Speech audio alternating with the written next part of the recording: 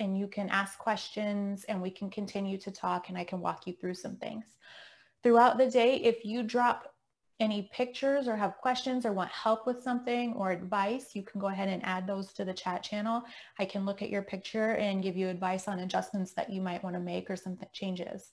This is a very basic entry-level class. We're not going to cover things like composition or color schemes or anything like that. You don't need that for miniature photography. We're also not going to cover taking pictures outside of our miniatures. I know I've seen people talk about do your miniature pictures outside. They take the best pictures. That's not necessarily the case. And we're not going to talk about that today. We're going to do all inside. All right, let's get started.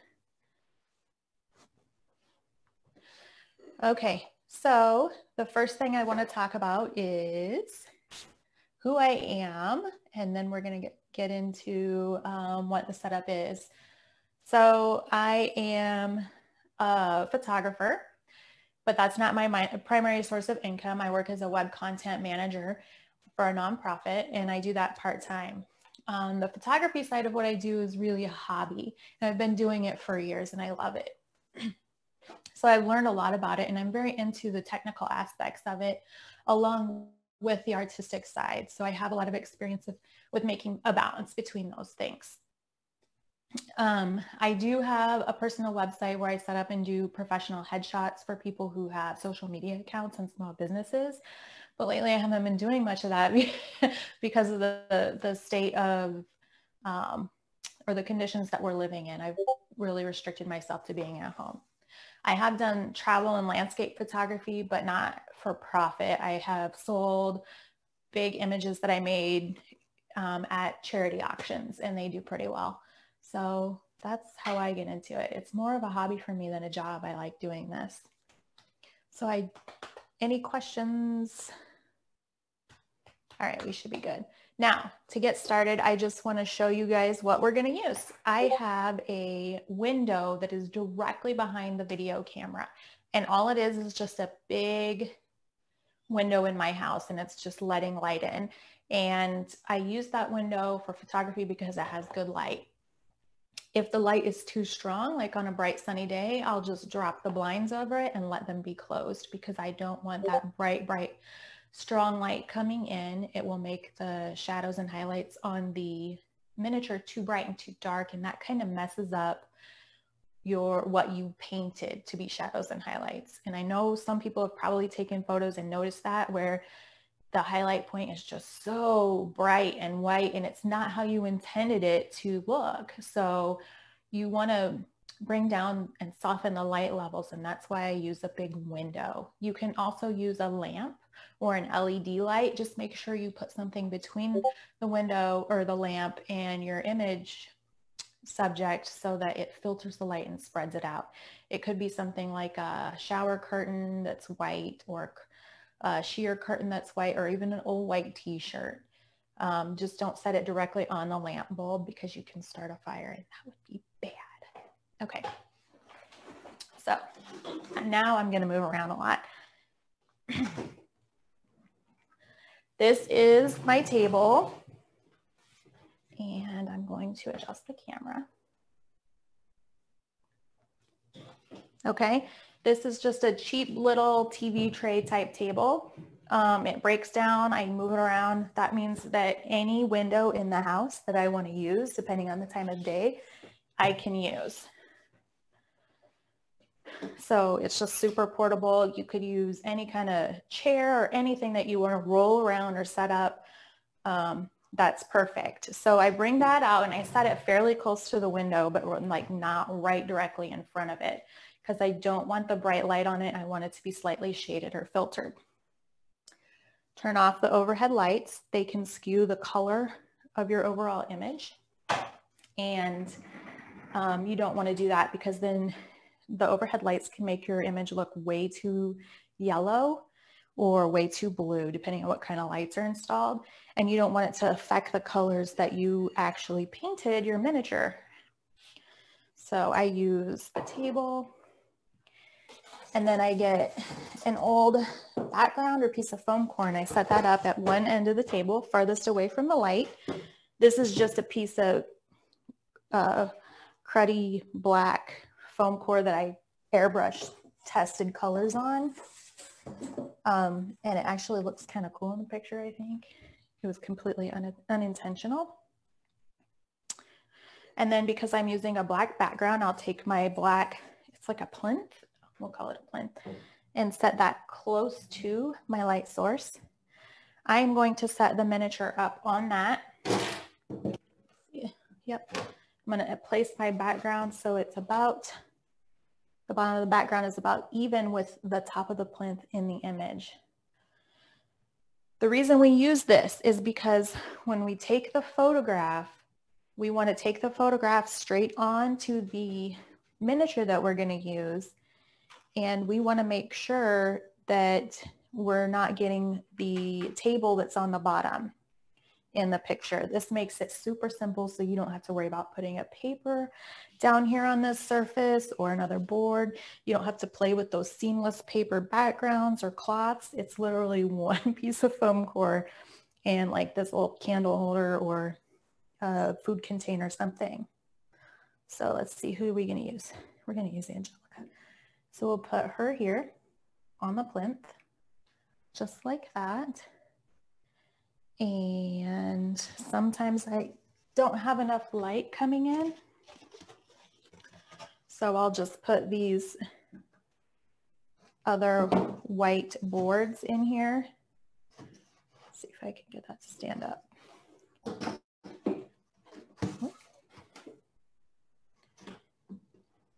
Yeah, to help reflect a bit of additional light in around my miniature to create kind of like a light tunnel. This is not going to work with me today.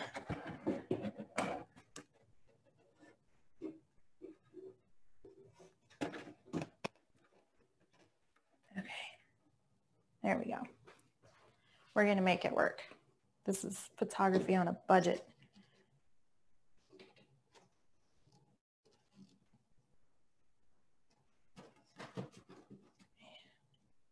Boom. We got it. Okay.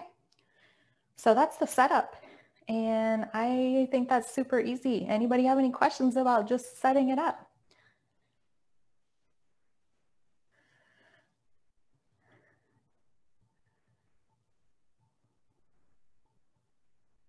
So, okay, the white panels are just adding a little extra light in from the side.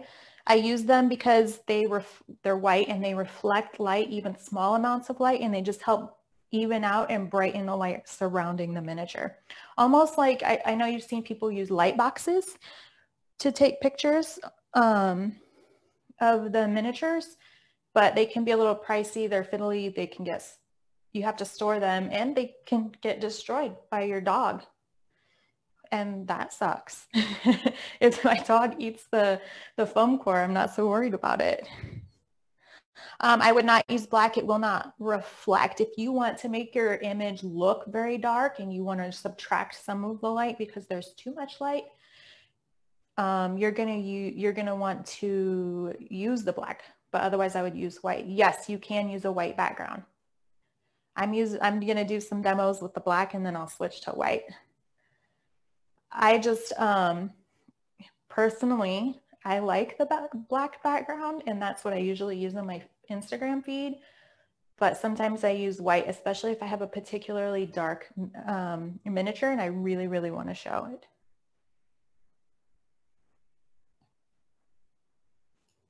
Okay. Ooh, if you're using the skylights overhead, it's going to put too much light from the top down. You want to have light right directly in front of your miniature. Even if you have to put a lamp in, don't put it to the side. It needs to be directly in front of your miniature, facing your miniature. That's going to give you the best look. That was our first 10 minutes. Okay. If you want to create different effects, you can change around the areas where your light is, but front light is going to be the best, especially when you're starting out. If you don't have good natural light, just use a lamp. It's okay. Like I said, if you're using a lamp, just filter it. Put a screen or a t-shirt or even some paper in front of it. Just don't, make sure it's not directly touching the bulb. Ooh, if you have clear acrylic or resin, you want to use a lighter background, and you want to probably get some light in from behind as well. That's going to be an advanced topic, but if you light the miniature from behind, it's really going to make that clear pop. Okay, I'm going to go ahead and start this share screen.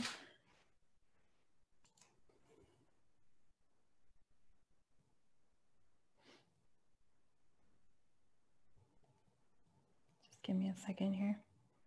Okay. I'm opening my Lightroom app. Can everybody see that okay? It took my chat window away. They're saying yes, they can see it. Okay, great. I'm putting this back up. Okay. Now we're going to get started. This is the Lightroom app, and this is the window you're going to start with on this app usually. Sometimes it might just pull up your pictures. If you're opening it for the first time, it's going to pull up tips and tricks and ask you if you want to do some tutorials. For today, you can go ahead and skip that. We don't need that. Okay. So the first thing you're going to do is click the camera button in the bottom right-hand corner. That brings up your camera screen. And then up here in the top left, you are going to set it to DNG format. DNG format lets us get the most benefit out of the camera format so that we can get a nice, good, clean white balance edit later. So DNG format, and then turn your flash off. Make sure it's your rear-facing camera. The rear-facing camera on most mobile devices is going to be your better camera. Okay, then at the top right, there are 3 little dots. Go ahead and open that up. Turn on the timer to 2 seconds. If anybody have questions about why we're going to use the timer, let me explain. Okay, we're going to use the timer because it's really hard to hold a phone still when taking the picture. The timer lets us support it better, gives us time to make sure that we've got good tight support on it before it actually takes the picture. If you wiggle the phone around during the picture, it's going to cause a blurry picture, and you don't want that. This is especially helpful if you're using a tripod, because the tripod will let you go down really, really low in your shutter speed. And if you have the timer, you can click the timer, which might make the phone jiggle just a little, but then it will have time to settle and stop. So you'll get a good, clean, crisp picture. So we use the timer function. The rest of these, you don't really have to worry about it this time. This is a basics class. We're not going to get into that. In the bottom left, you're going to go to click this drop down, and you're going to hit professional. We don't need high dynamic range, and we don't need automatic. We're going to use professional. Everybody catch up. It just depends on how you want to set it up. It doesn't matter if it's horizontal or anything like that. Hey, Scott, it's DNG. So I click the top center of the screen, and it should give me options between DNG and JPG. If you don't have that option, just go with what it gives you. The grid is also, when you click the 3 dots, there is, do you see where I'm clicking grid level? The grid helps you line it up and make sure everything's nice and straight. It's not necessary, it's just personal preference. Okay, now if everybody has, I'm sorry, Tom, the app is Lightroom. It's free. I'm using I have an iPhone. Thank you. Thank you, Greg. I know Lightroom does come on Android. I just don't have an Android.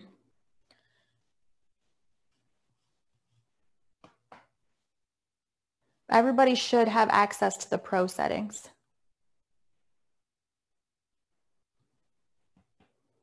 Okay.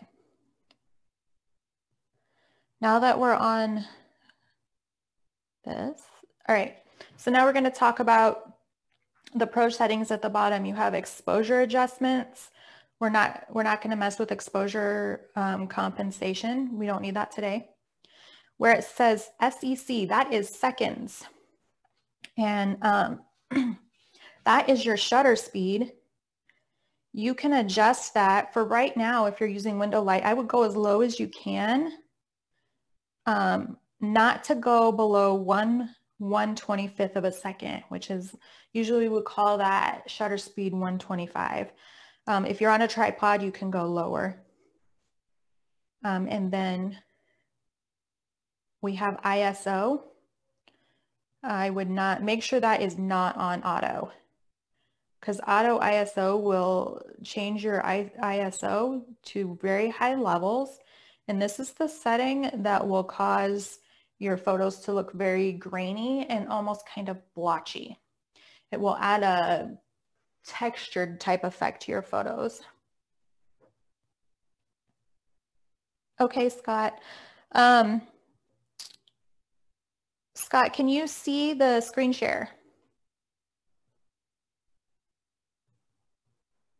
SS should be the same, shutter speed.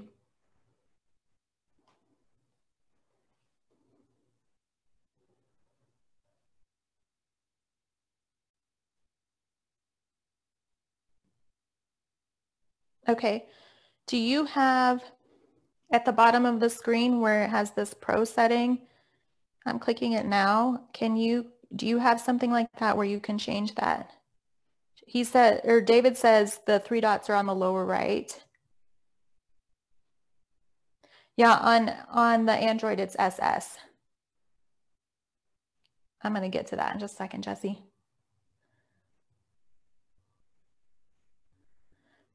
Okay. When we take the pictures, I want to leave the white balance. That's this setting here. Just leave it on auto. Don't mess with it. And this other one, this is your focus. We're just going to leave that on auto for now. There are more advanced settings, and we're not going to cover those today. So I am starting at 1/125th of a second for my shutter speed and ISO 100. I'm starting at that point because it's just an easy starting point, and that's going to let me see what my picture looks like. After I take the picture, I'm going to look at it and then make those adjustments based on, or make adjustments to those settings based on how dark or how bright my picture is. So now I'm going to move it into position. I have it all set up. I'm going to move into position. I want to make sure that I'm framing my image so that my miniature is at about eye level with the actual camera. I want her to be straight on. That would be perfectly straight.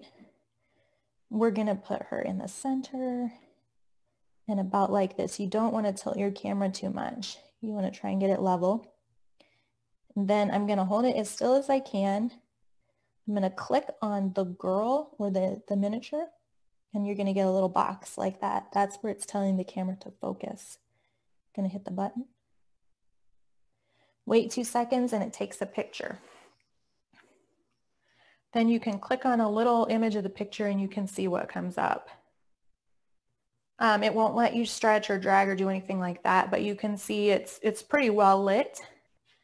With my basic settings, I don't see anything too bright or too dark, and I think we're pretty good. In fact, it's so well lit, I think I can go down on my ISO to, let's try that, about 65 or so. Okay. I'm going to try that again. Click the girl.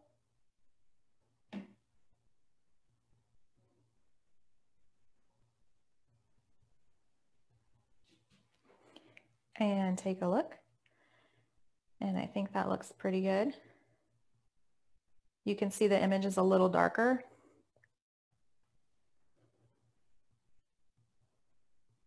Yes, Chad, you want the lens even with the mini. That gives you the best appearance. So the image you can see looks a little dark, but we're gonna fix that.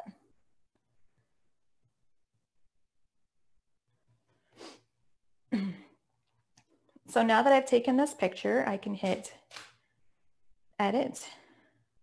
No, not edit. I'm sorry, it's already got the edit menu up. Okay, let's take one more picture with the light background. And then I'm going to show you how to edit in the last 10 minutes of class. After this, I know there's still a lot of questions. I will be in the Discord channel. And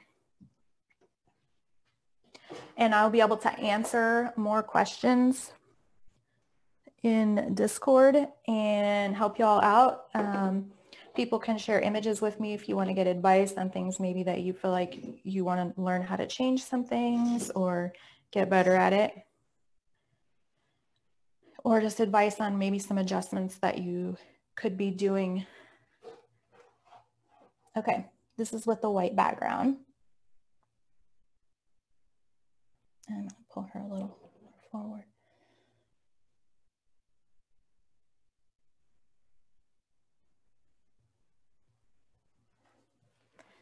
Okay. And now you see what she looks like with that white background. Not bad.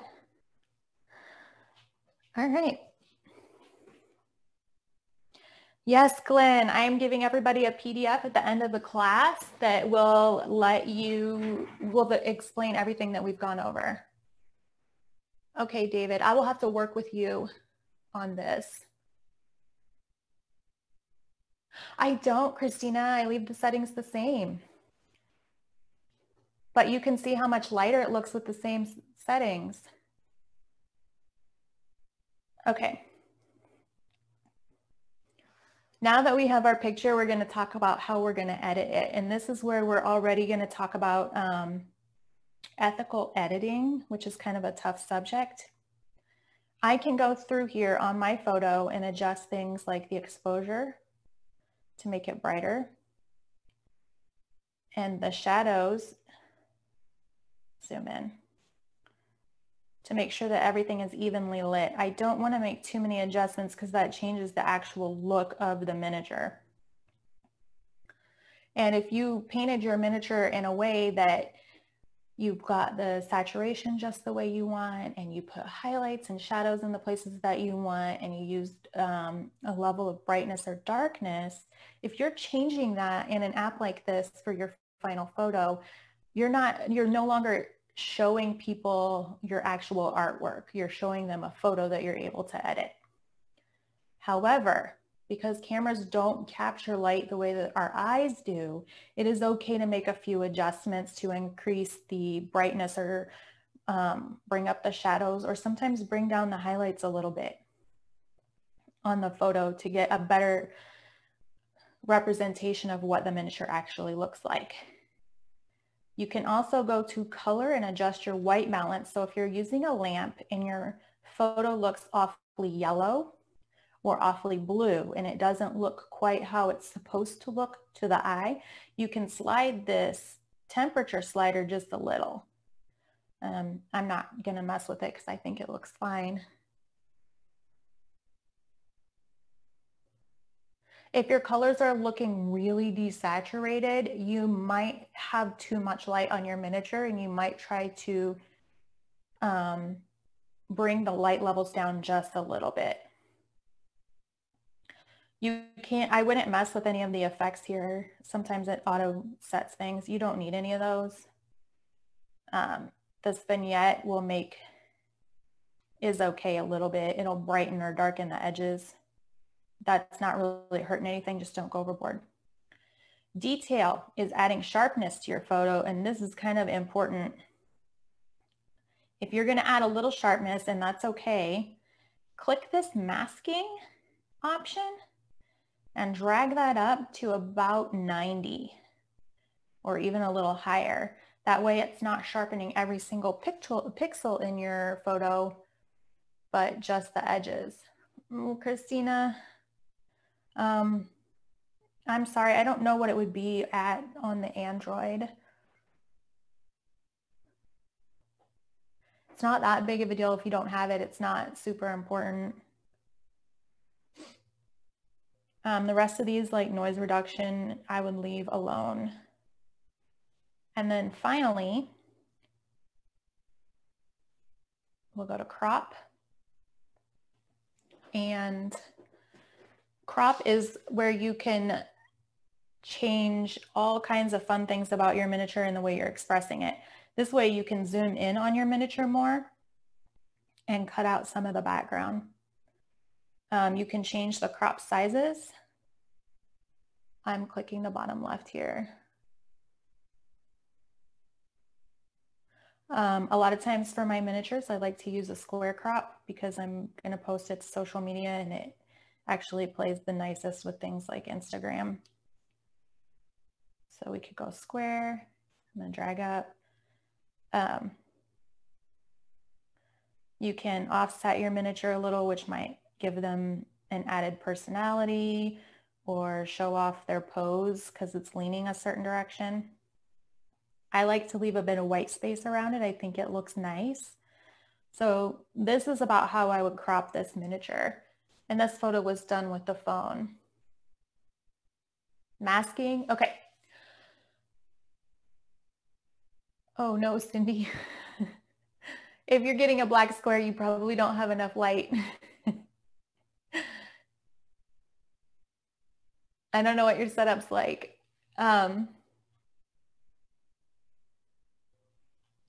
This is done completely with a phone and a window and some phone core. That's pretty easy. And you know, I can show you a picture of what my window looks like here in just a minute. So this is how I would crop this miniature. I think it looks pretty good for a phone picture, and I didn't even have a tripod. And as you can see, the background almost looks like I took it with a light box and I didn't. So then you're going to go to, we're going to talk about saving before I run out of time here in the next 2 minutes. To save, you can hit the export button. It's the same pretty much with everything.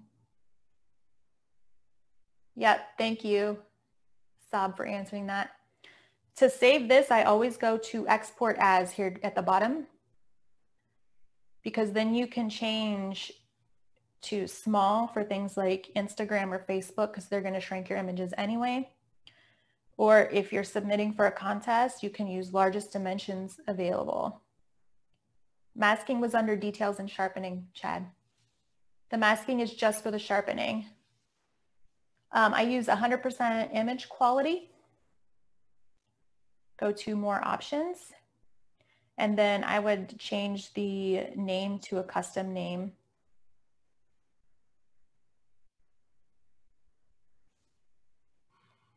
Hit the back arrow and then the checkbox at the top of the screen, and it will let you save out your miniature.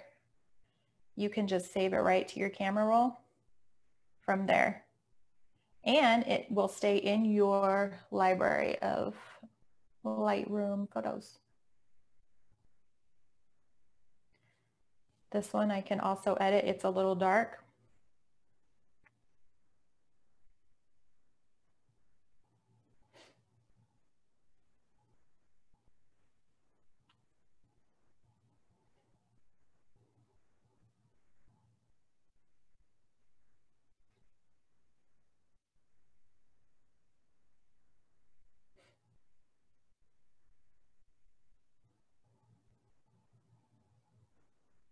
And then she's done.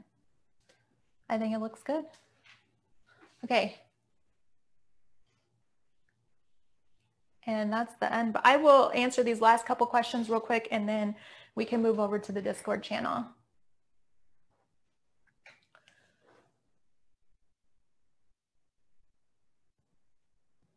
That's correct, Timothy. The raw pictures are still in your library. They should be in your Lightroom library as DNG. It should be a non-destructive editing.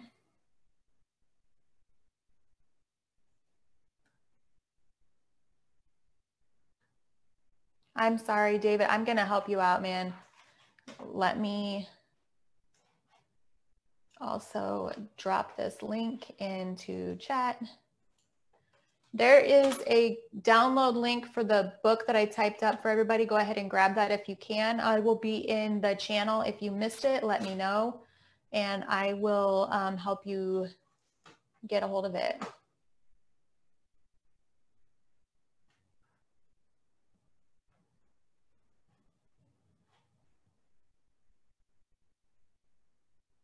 I hope it really does help everybody take nicer pictures.